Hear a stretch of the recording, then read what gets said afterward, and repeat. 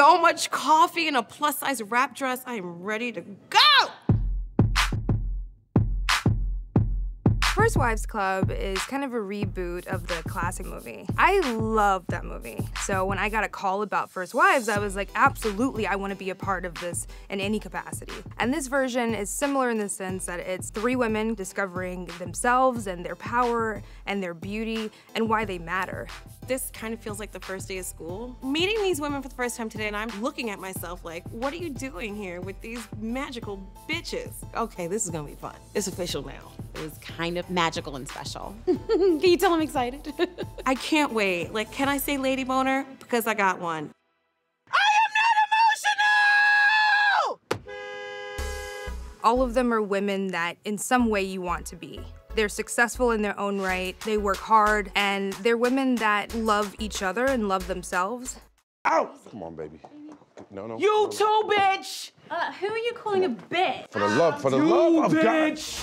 So Hazel is the celebrity of the group. She's an R&B singer, and she's married to a man that is the president of the record label that she's signed to. Let me tell you about Hazel. Okay, she's in the midst of a bad relationship. She's in a career crisis.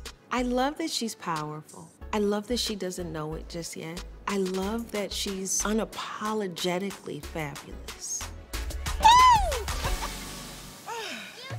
Bree is a doctor, but she's also a mother of 2, and she's currently separated from her husband. When we meet her, she's struggling to find the balance between working really long hours as a doctor, but also being a good mom. I know a lot of Brees in my life.